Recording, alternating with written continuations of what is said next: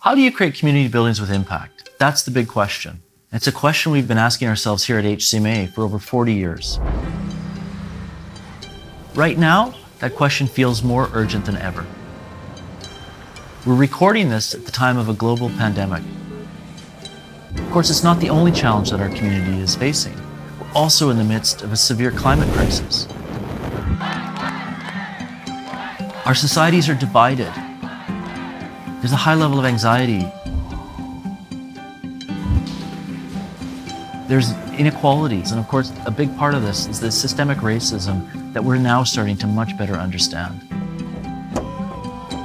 These issues are highly complex and interconnected, and we believe that one of the key ways to help solving them is through human connection.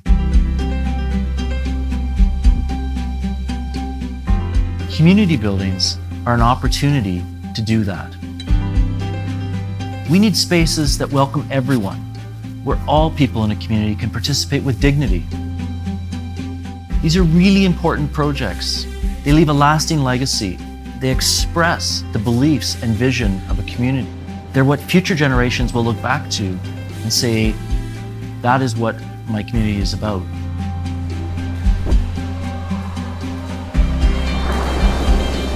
We believe it's time for a new approach. It's time to take more risks. It's time to push for greater change and create a built environment that's kinder to people and kinder to the planet. There's many challenges to the process of delivering extraordinary public buildings. The competition for funding is increasing. The schedules get pushed and the pace of change can be overwhelming. And there are many, many different challenges and conflicts that emerge along the way.